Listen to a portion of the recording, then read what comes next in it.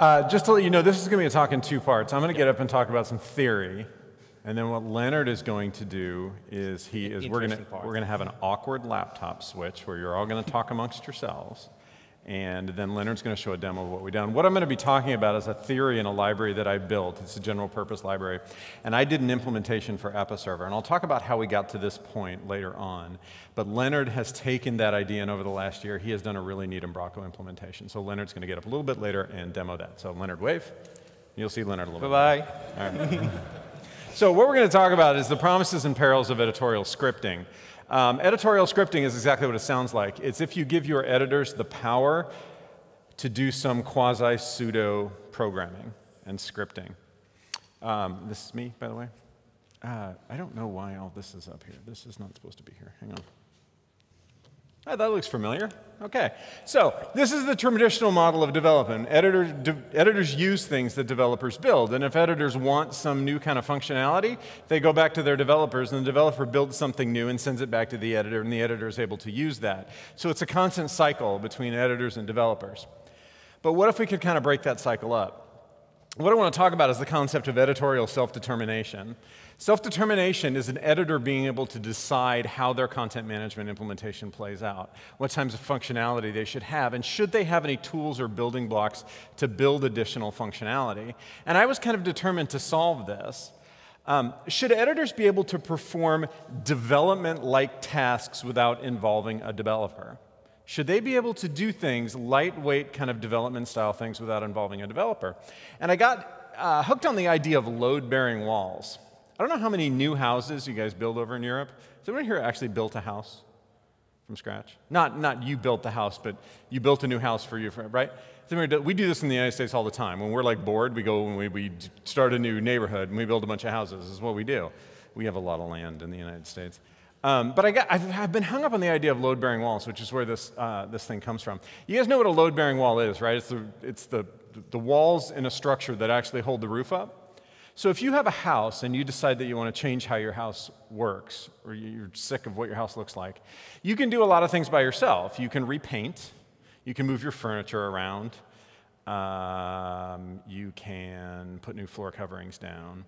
You may be able to knock down a wall or put a new opening in a wall, but eventually you are going to encounter a load-bearing wall. You're going to encounter a wall that holds the roof of the house up. And if you want to do something about that load-bearing wall, like you want to take it out, you can't do that yourself. Well, you can, but it would probably not turn out well. You need to call a contractor. They need to come in and put up a header and do something interesting for you to be able to do anything with that load-bearing wall. And if you think about CMS implementations, a lot of the success or failure of a CMS implementation over time is driven by where we put the load-bearing walls. It's where we put the things that editors can't change. That really dictates how editors will relate to their CMS implementation over time, whether it works for them, whether it doesn't work for them, and what kind of limitations they have. So I've got an idea about this load-bearing wall, and I thought, could we put a situation in where editors might be able to move some load-bearing walls around? If you look at the food chain, and this is a slide, by the way, destined to piss somebody off. So somebody's going to be mad at this slide, but kind of stick with me here. If we look at the food chain of people who affect the CMS implementation, at the top of the food chain, we have server-side developers. We have C# developers that are doing stuff in the backside of the code. And then we have front-end developers, and you can see now why this is going to piss somebody off as we go down this list. And then we have site administrators, and we have what I would call power editors. So site administrators are people who can like change the configuration of a site, right, from the interface. And then we have power editors. Power editors are, you know, those editors that like do everything and they just have like a ton of power. And then we have what I would say normal editors. These are people who get into the CMS and they know how to do their one thing. And then we have what I call channeled editors, which are people you don't trust at all. And so you've made them their own little interface. Because like, I'm not even going to let you log into the back office. We're going to build this one-page thing to have you do the thing you want. And so this is kind of the food chain. And traditionally, the ability to move around load-bearing walls is really concentrated at the top two, maybe the third, right? These are the people who can fundamentally change how a CMS implementation works. And I'm wondering, is there space in here? Is there space in here for someone who's a power editor, a very, very qualified, well-trained editor? Is there a space for them to maybe do something more? And so I came up with this idea of editorial scripting. And I thought, we manage content as content, and we manage code as code. But is there something that we could maybe manage code as content? If you look here, the stuff above the line is really content, editorial content, administrative configuration settings, and the stuff below the dashed line is code. Things like configuration, like your web config file and your actual templating, your actual server-side development. It's this thing up here, editorial scripting.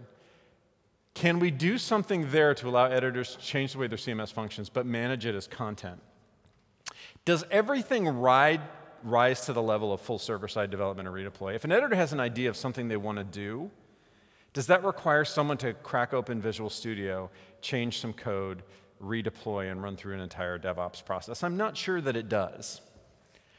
Are there development tasks that could be done in place? Are there development tasks that an editor could just do if they were well enough trained? I don't know the answer to that. I've taken a gamble over the last few years that maybe there is, and that's why I'm here talking to you today, but we'll see. Some examples of situations where this might play out. One would be one-off content integration. This happens a lot of times where you have a site and you have content types and structures built out for the main pages of that site, but you have this one thing. Like there's this one thing that we do on this one page. Could we maybe do that a different way instead of completely changing our integration to accommodate that? Temporary campaign-based content functionality. Your organization comes to you and says, hey, we're running some special involving trips to Moscow, and we want to show the temperature in Moscow on this one page. Well, do we need to do C# development to connect to some web service and find out what the current temperature is in Moscow and do a completely redevelopment or rebuild and redeploy for that? Maybe not. Maybe we could just manage that as content. Because it's temporary, right? We're going to run this special for 30 days. So what are we going to do? Pull it out in 30 days and redeploy again? Could we manage this as content? Microservices, so you have a lot of organizations that are opening up service endpoints for various things. Could we integrate those without actually having to do a big rebuild? Intranets are great for one-off functionality, right? I don't know if anyone's done any intranet work, but an intranet work is really just a collection of hacks. Well, we need to connect to this one service here, and we need to show this value on this one page, and we need to do this over here. And I really think that intranets are really about content aggregation, bringing in content from all sorts of places and presenting them a unified interface. Migration and legacy code, so you're moving a site, and you all know you're moving a site, and then like 3 weeks before launch, somebody comes to you and says, hey, we forgot to tell you about this one thing. And then you go back and look at that one thing, and you're like, crap, well, how's this going to fit in? Well, maybe you don't need to build that in, right? This is legacy code. It's going to go away eventually. Maybe you could bring that functionality into your new site a different way, rather than building it all into the core. Prototyping, maybe you're just sitting around, you want to try something out. But again, we don't want to do a big redeploy for this. You just want to kind of try it out in place. And then finally, what user indecision. I've seen this all the time. You know, it's 4 weeks away from launch, and the client can't decide what they want to do.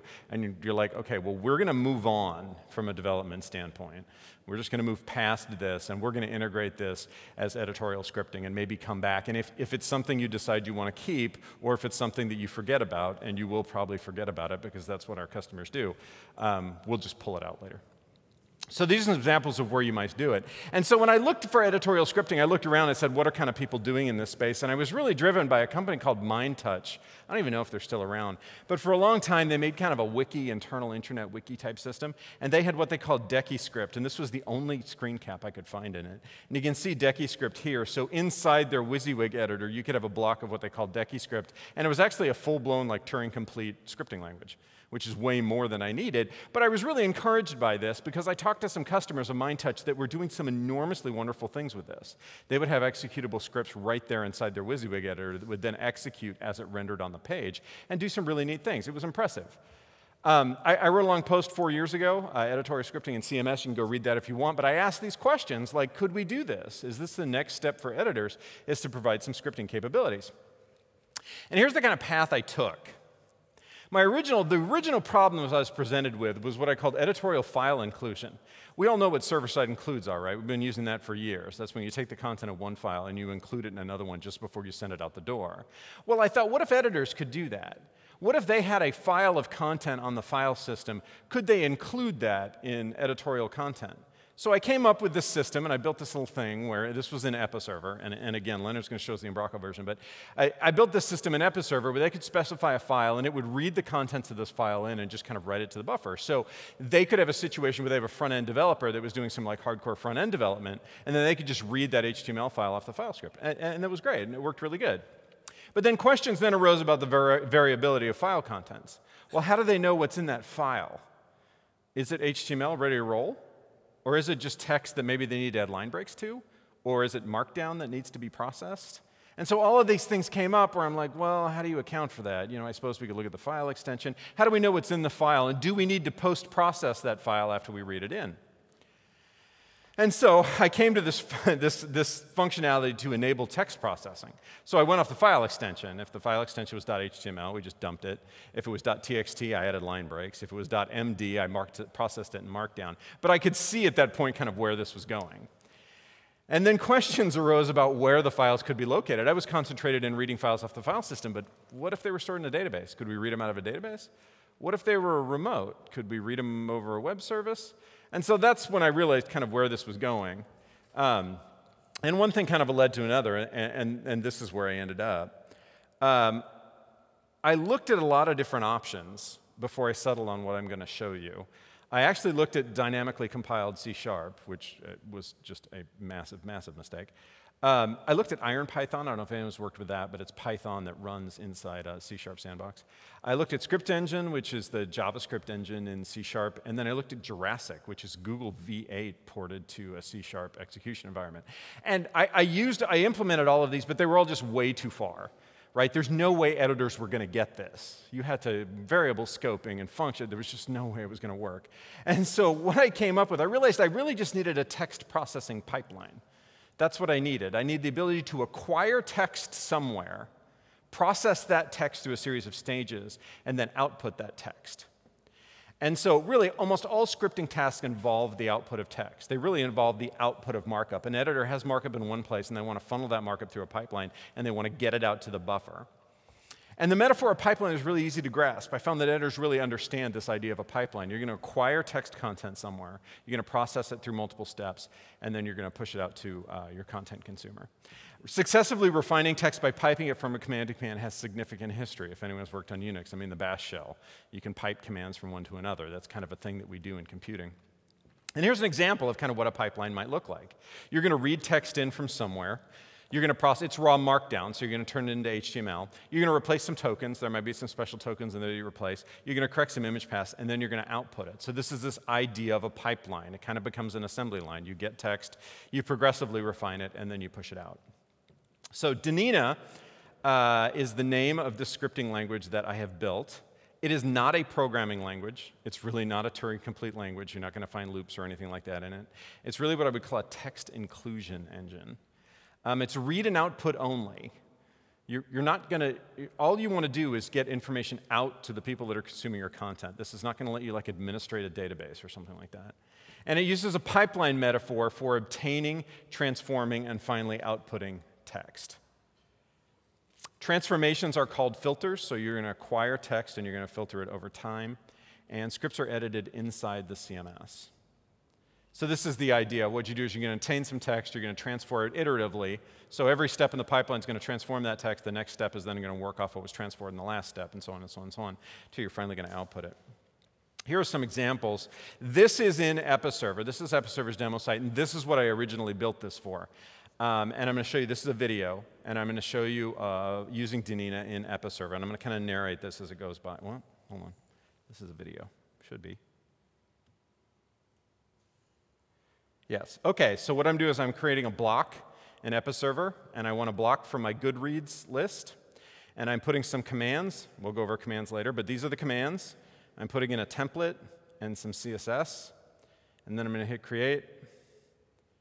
And when that executes on render, it's going to list all of my Goodreads books. So what this is an editor having some scripting capability to do something like this, where normally to do something like this, they would have to go to a developer, and a developer would have to write some C# to do that. Just to give you a look, the commands there are at the top. In this case, we have 4 commands? Yes. So what we're doing is we're taking a URL to the Goodreads API. We're adding a query string for a Goodreads API key. We're making the get call. And then down the bottom, we're getting back, and we have a command to format the nodes. The template is in the middle. You don't have to use the template there. It's optional. And we're creating some HTML. And then we had some scope. This CSS used to be scoped. It used the scoped keyword, which actually got deprecated. So actually, I'm just dumping this in an inline style tag, which I shouldn't be doing, but that's what I am. It's built on the concept of commands, and I'm going to give you an example of what a script might look like. In this case, we have a command called file.read. We're reading a file off the file system. The file is called mycontent.txt, and you can sandbox this to a particular location. You can say, if anybody does a file.read, this is the only directory they can read from. So like they can't read your web config or something like that. And then we're transforming this. We have a text.format lines. All we're doing is adding a line break to the end of the line there. And HTML.wrap, we're wrapping this in a div tag, and we're putting a class on it. And then we're outputting it. Output is always implied. Whatever is delivered from the last step in a Deane script gets output. So starting with a pound sign there, that's a comment. But output is always implied. Whatever comes out of the last step goes out. So that's an example, very simply, of we're reading a file off the file system, adding some new lines, wrapping it into div, and we're pushing it out. Here's another example. We are actually making an HTTP call here. We're calling Gadgetopia's RSS feed. So we've now read that in. And we have XML.format nodes, so we're doing an XPath of items, so we're getting the individual items, and we're putting the title of those items in a list item.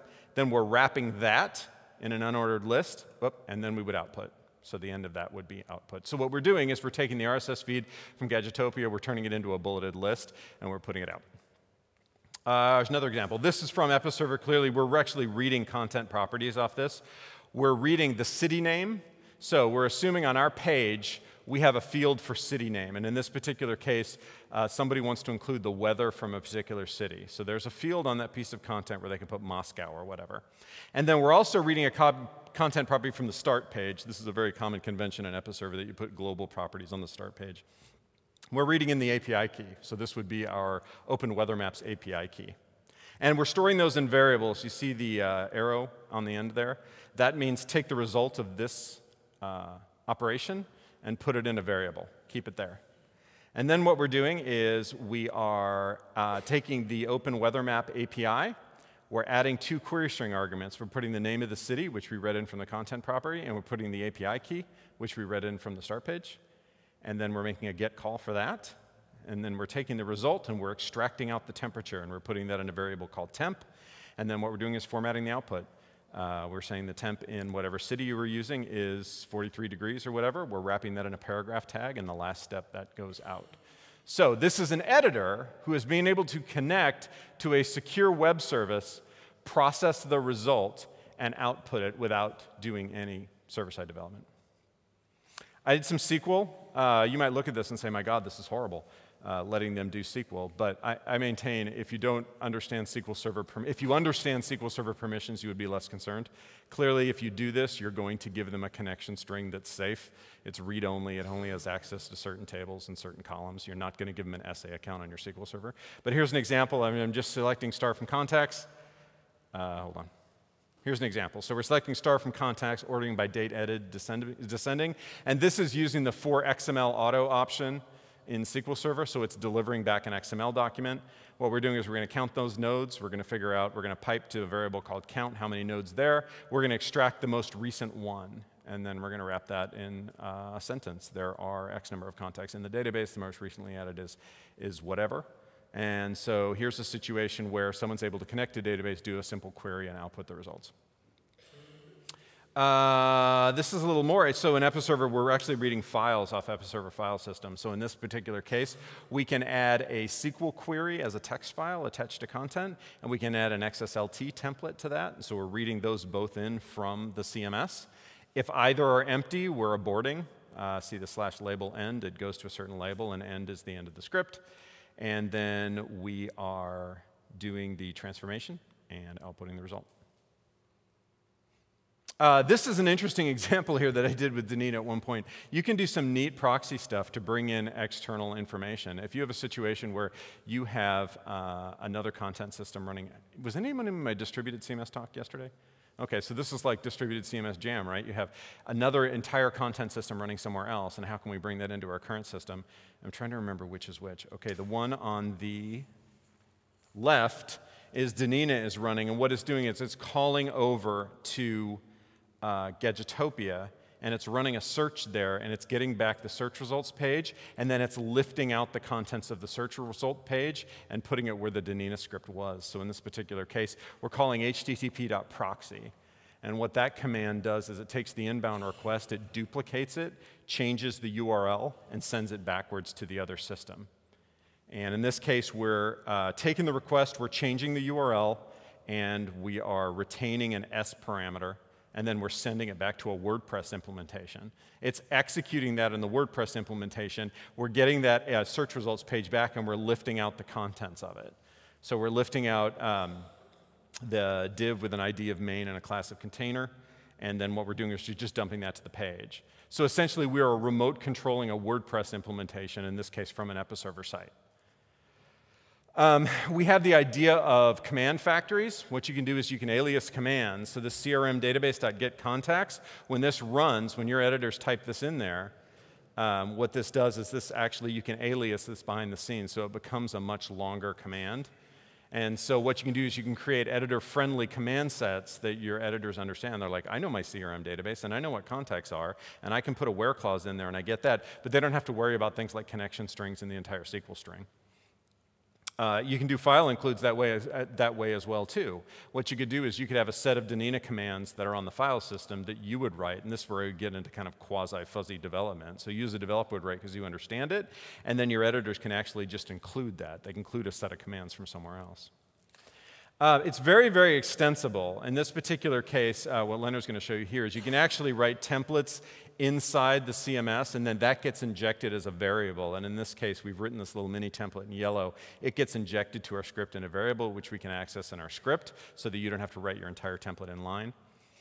You can have predefined variables. You can put variables into your web config that are available to all scripts. In this case, we don't want anyone to really know what our Goodreads API key is, but we want that to be available for editors to include in our scripts. So you can put those in your web config, and then editors can refer to that.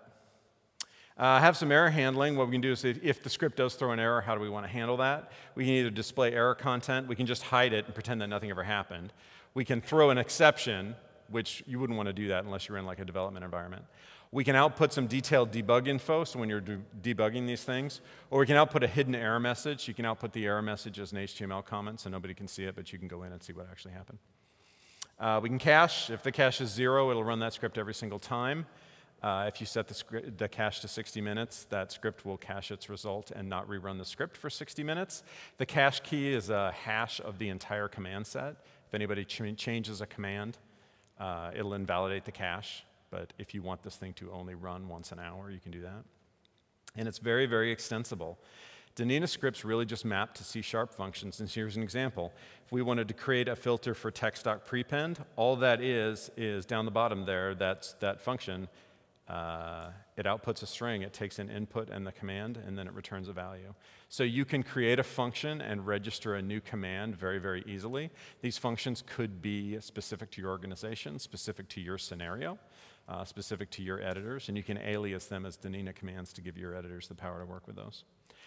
There is a 12,000 words of documentation I have written in a GitHub wiki. If you go to denina.org, D-E-N-I-N-A.org, it will link to the GitHub wiki. The entire system is self-documented as well. All of the commands, all of their arguments, all of their help text is actually compiled in as attributes. And what Lennard's going to show you is he is automatically generating a UI for editors. The text version I've shown you, Lennard's done something even cooler where he's auto-generating a UI for editors, and he's generating that by reflecting the DLL, because all of the commands are actually built in the DLL. I wrote 12,000 words of documentation, which shows you, first of all, I have no social life whatsoever. I have a lot of time in my hands, and I'm very, very passionate about this. So it's all out on GitHub. It's an open source project. The library is called Deane Sharp. And then there are implementations for different CMSs. I'm going to talk to you a bit, just briefly, before Lennard comes up, about how we got to this point. I've been working on this for 4 years. For about 3 years, I've had an Episerver implementation, and we do have a few deployments for it. But it never really took off at the Episerver community. I've presented about this at 2 Episerver events, but it never quite latched on with that community. And I love Episerver CMS, and I love the Episerver community, but they are very, very commercially focused, and it just never really took off. And this is my 3rd year speaking at Codegarden, and the first year I was here in 2017. I was here for a day, and I just got a feeling about this group of people, and I got a feeling about the Umbraco developer community that you guys were hackers, and then these were people that maybe this could latch on with. And so last year when I came out with the express purpose of finding someone to implement this into Umbraco. And at the pre-party, I know a guy named Paul Demeter, he's from Amsterdam, and he introduced me to one of his developers, a guy named Lennard. And I thought, Lennard, you're my guy. You're going to do this. So I told him about this, and I gave him a URL. And I thought, Lennard, I'll talk to you about this later, but this is the thing I'm going to have you do.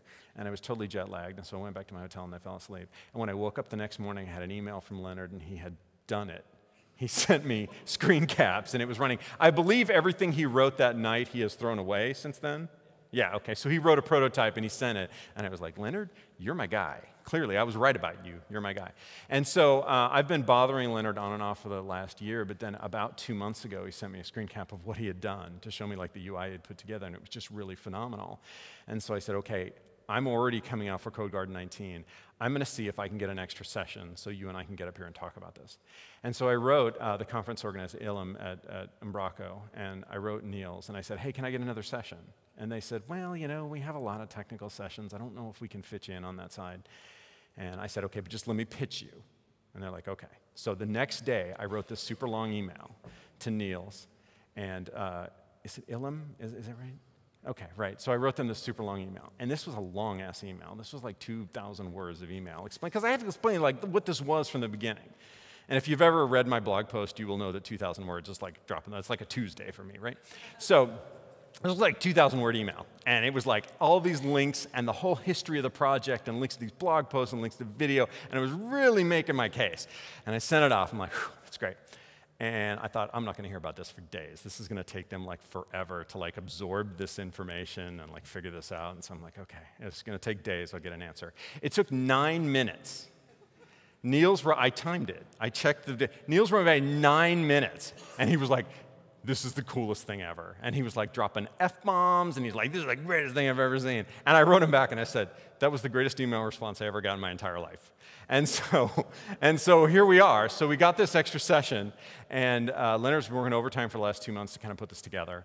And so I'm really excited about this. I think the Umbraco community could really use this and latch onto this, and maybe we could start something with this. I think this is a new paradigm of CMS implementation. It's a new paradigm of the way editors might interact with their CMS, and I'm really excited about what Lennard's done. So I'm going to stop talking, and we're going to have the awkward laptop change. So for about 1 minute, talk amongst yourselves, and then Lennard's going to show you what he's done. Thank you, Deane, for the introduction. I'm going to redo a little bit. Unfortunately, Deane spoiled a few of my surprises already. So please act surprised when you see it, please. So, my name is Lennard Fonteijn. I'm a senior .NET developer at Arlanet. Been using Umbraco since version 4 or something. Did a little bit of Episerver here and there. It's not my core business. I can understand that my name is a little bit hard to understand, so I figured I should just turn it into something Umbracians understand. So, if you have a hard time expressing my name, Lennard Fonteijn is fine as well. Besides Arlanet, I'm also a lecturer at the University of Applied Sciences in Amsterdam, was already said before.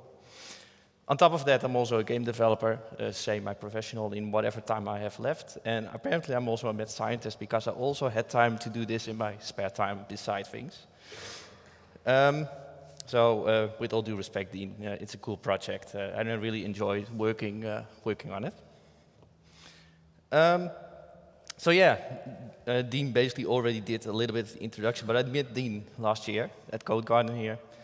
And we hit off right away, so as you said, the same evening I already got something up and running in Umbraco, and it really got me excited about the opportunities that were ahead of this. But I also was intrigued by his passion with the Deane. So as he said, I'm really passionate about this thing. I really noticed that during the first conversations I had with him. So I really had this feeling that I wanted to contribute to whatever he was doing with this. So slight warning, I'm actually going to show you some code. So don't be afraid. Might be a little bit ugly here and there. But I warned you. So what did I end up making? Well, this is the thing Deane already spoiled, but basically Deane's thing is a script-based version, and we know that scripting in its own is not really the easiest thing. It takes a lot of reading. also seen by how much documentation you had to write to actually make it something usable. Scripting is hard, even for a programmer. So I did what all Umbracans would do, and that's slap an UI on it. So how did I manage to do that? And this is another thing Deane already spoiled for me, but there's a lot of documentation in the Nina Sharp already, so I use a reflection. Because we can, and reflection is cool, and you should use it, but in all seriousness, it was already there, done by Deane and all. So how does that look inside the code? Well, that's something like this. So he already showed you one of the filters a while back. But there's a lot of metadata tags on top of those, annotations, attributes, however you want to call them. And as nice as Deane is, he also turned this into an automatic documentation generator. So I could just basically hook into his code and pull out whatever information I wanted to know about all the cool filters that are actually inside the Nina Sharp. So why did we want to do this? And Deane already reflected on this a little. But where I saw the opportunities in this is that because this could really become a sort of prototyping tool for developers. So Umbraco is all about UI, making it easy to develop something, add something cool to Umbraco and give it to your clients. But one of the things that you constantly run into is that if a client needs, for example, some sort of API call somewhere, you have to spin up Visual Studio, you have to do the HTTP client request, you have a lot of boilerplate going on before you can actually get to something working and show it to your clients. Whereas with this, I could do it with 5 lines of code and it was done, and I could actually show my client, hey, is this what you want? Is this how you want to look? Oh, no, you really wanted this in color green? Okay, fine, I'm going to change it to green. And I could in real time, I can show my client what I'm doing before I actually start implementing it the proper way, and usually inside the framework, whatever I'm working on. So it's fun. It's because the possibilities are infinite. And you can imagine that there are a lot of possibilities in there. So without further ado, I'm going to show you something. So let's switch back to the project. I already spun it up. So it supports both Umbraco 7 and Umbraco 8. My Umbraco 7 version is a little bit better, so that's why I'm demoing this one right now. But I can show the V8 version in a second as well. So what did I do? I added a new property editor to Umbraco in this case, and basically implemented a UI on top of the grid or on top of the comments. So instead of having to actually write a line of code to tell the Nina Sharp whatever it has to do, you can just go to add a comment, scroll down the list, basically abusing the documentation system that's inside of the Nina Sharp, pick whatever comment you want, fill in whatever it wants you to fill in, submit, and there's pretty much nothing you can do wrong in here. The required fields are required, so it actually enforces that as well. So if you did something wrong, it stops you from doing something wrong. And once you're there, you can actually just go ahead and immediately preview whatever you're doing in there. So this doesn't take any saving or publishing. You can go right ahead and tweak this immediately. So I'm going to do an in-depth demo in a moment. This is just a broad overview. For example, if the client says, okay, but I don't like that orange color. No, I really like it blue instead. So you can just go there, type blue, preview, and it's blue. So really quickly you can iterate on doing whatever you want. So I can really imagine that when you have this as a tool set, so in this case it's a property editor, but I'm really seeing possibilities for basically having a custom section where you can add, for example, reusable blocks, reusable comment blocks, where you can just go with your client, integrate whatever you want to integrate with them, basically take them into the process of what it takes to do that sort of thing, show them what they want, before you actually start doing the hard code, the hard part, where you actually write the proper code for it. So I'm going to do a small example. So this is one, and I'm going to do this one from the start. So already made a test page, and I added, just to be sure it actually worked before I started coming up on the stage, but I'm going to clear this one. And as you can see, I try to mimic as much of the available things that are in Umbraco already. So I'm trying to somewhat mimic the look and feel of the grid editor currently, the same stylish icons, the same styles here and there. So what I'm going to do is I'm going to actually take my demo sheet, which I obviously prepared, and I'm going to grab the latest article that Deane has published on his website, which is Gadgetopia. So in this case, it's going to be towards a content modeling standard, and this could be a use case where a client says, hey, I have something on a website. We don't actually have an API. We also don't have the money to have an API for it, but we do want to have these top three articles on our web page. I'm going to keep it simple. I'm going to not do a for each loop right now in the template as such, but I'm going to grab the first article that's on there, grab the title, grab the description, and show it inside one of the Deane blocks.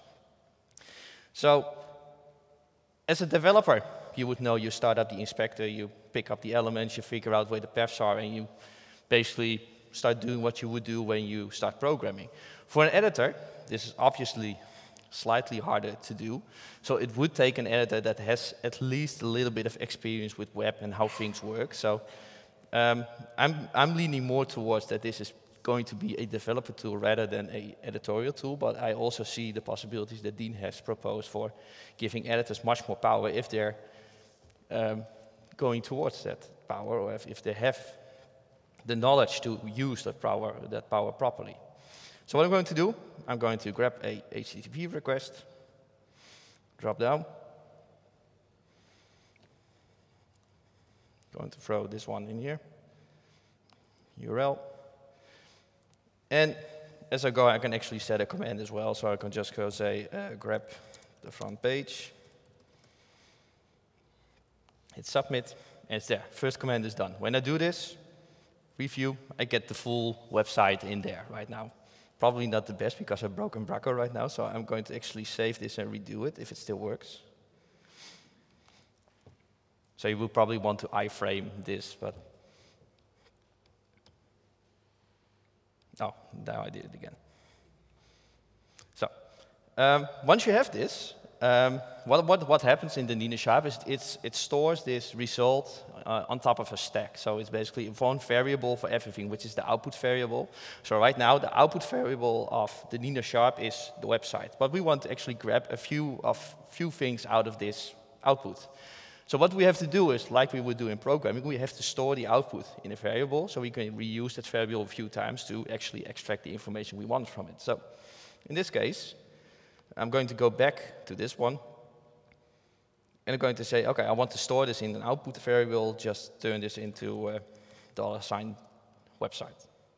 Doesn't have to be a $, I just like doing it. And actually, I'm going to remove it, but there. So $, save it, nothing else happens. Output variable is cleared because I redirected the output. So what I'm going to do, I'm going to extract something. So before we can actually do that, I have to know what I'm going to extract. So I'm going to extract the title.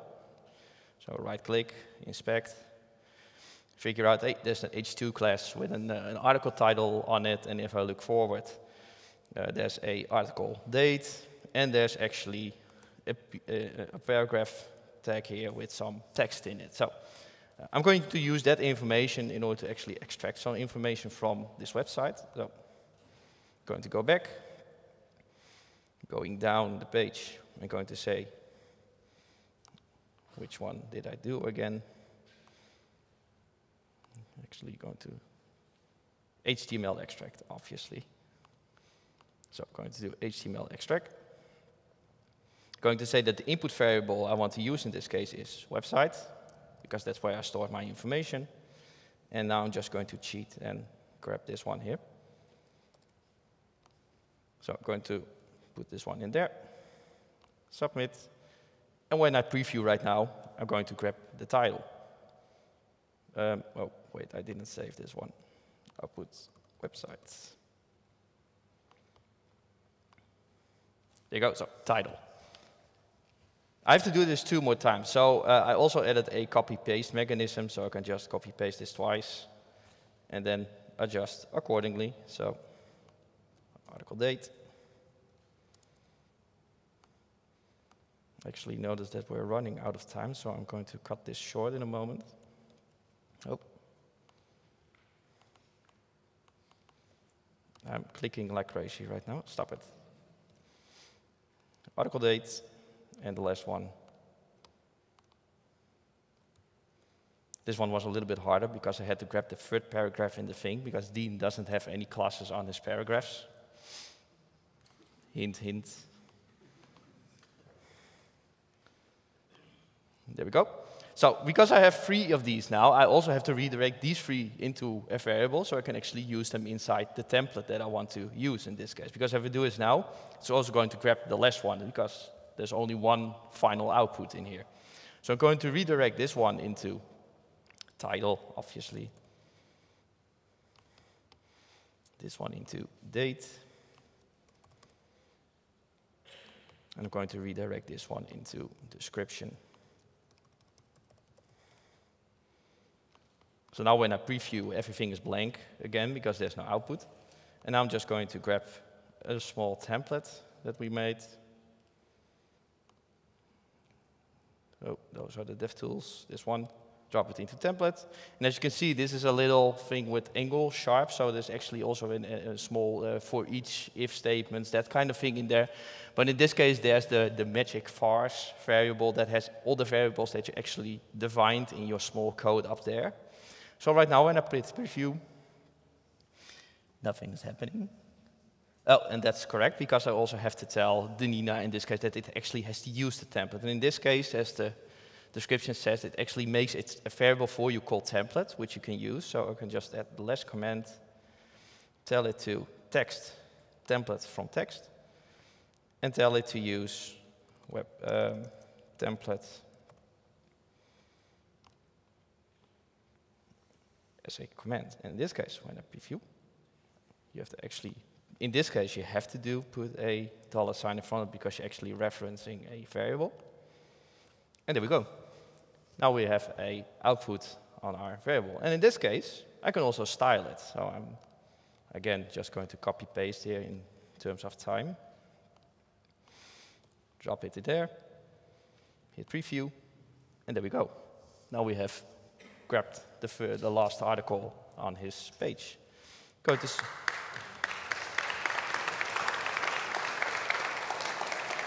So as you can see, it takes a little getting used to, but once you know one of the main few commands that you're going to use a lot, you can actually very quickly reiterate on this.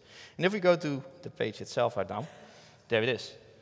So I really think this is a really cool system, so I'm just going to switch back to my PowerPoint real quickly, because there are a few additional slides.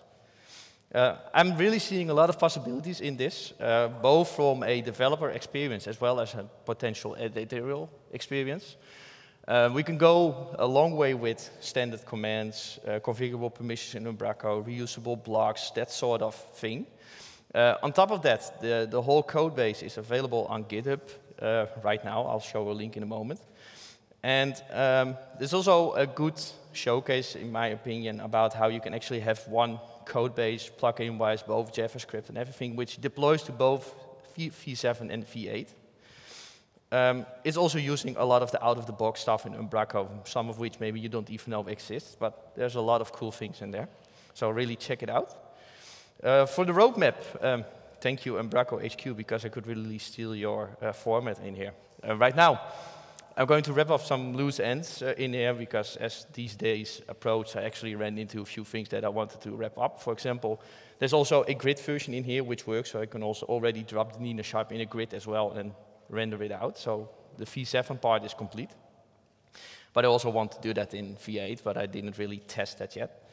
I want to deploy some NuGet packages so you can quickly get this up and running. And I already got the Umbraco package page in draft, so I just have to finish that one.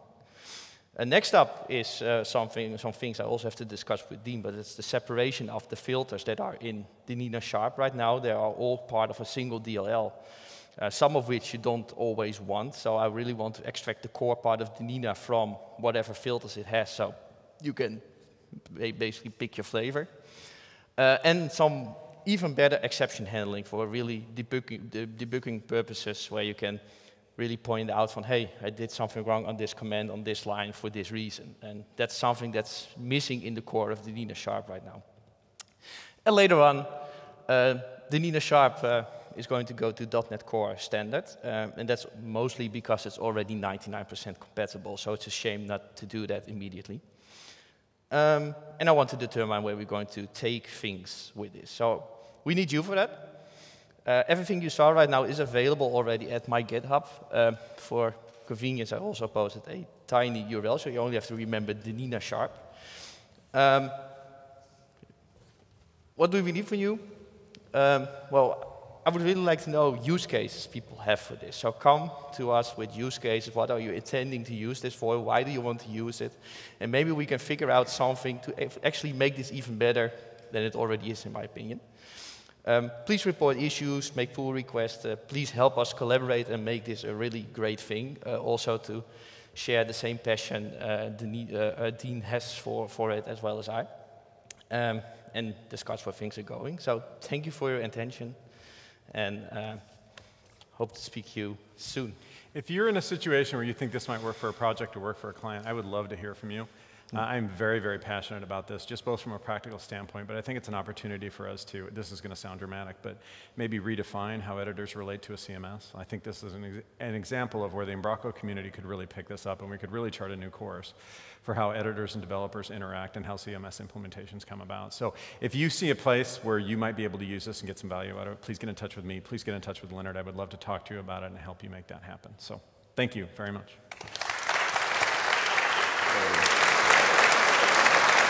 You're my man.